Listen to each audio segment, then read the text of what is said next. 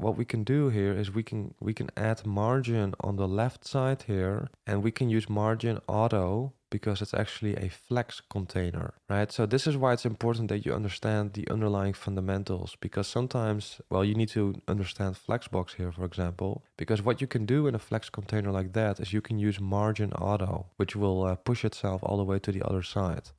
So I can say margin start. So here, Bootstrap is not using margin left.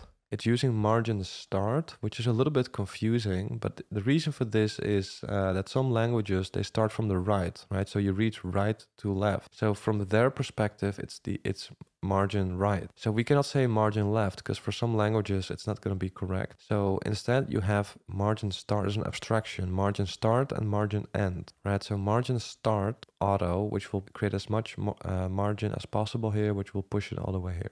Right? So make sure you understand Flexbox. By the way, if this was helpful, I'd really appreciate it if you could like and subscribe. Also, check out my courses on CSS and JavaScript if you want to take those skills to an advanced level. Because in there, we will build some beautiful real-world projects from scratch so you can see how everything fits together and really master CSS or JavaScript. And I will also release other courses soon like React and Node.js. So if you want to be notified, then make sure you are subscribed to the email newsletter. You can find the link in the description. Thanks for watching and I hope to see you soon.